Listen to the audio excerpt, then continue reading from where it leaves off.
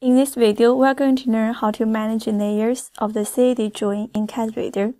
So first, open a drawing in CADReader, and then we can click on the layers. Here we can turn on or turn off some layers by clicking on the button before the layer.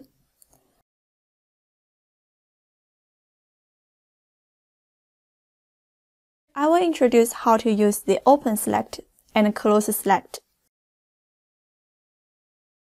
So for example, if we only want to view the layer of the columns and the axis lines, we can use the Open Select. Left-click on the layer of the column.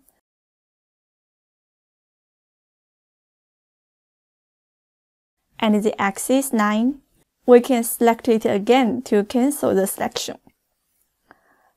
After being selected, they will become dark blue.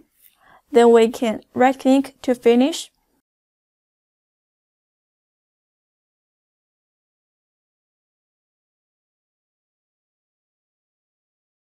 Here we can click on Open All to open all the layers of the drawing. If we want to quickly close some layers, we can use Close Select. For example, here if we want to close the information of the beam,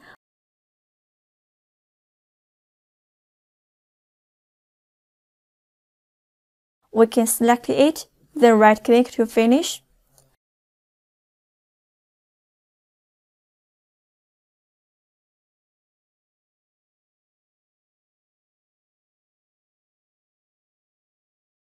Click on Open All to open all the layers of the drawing.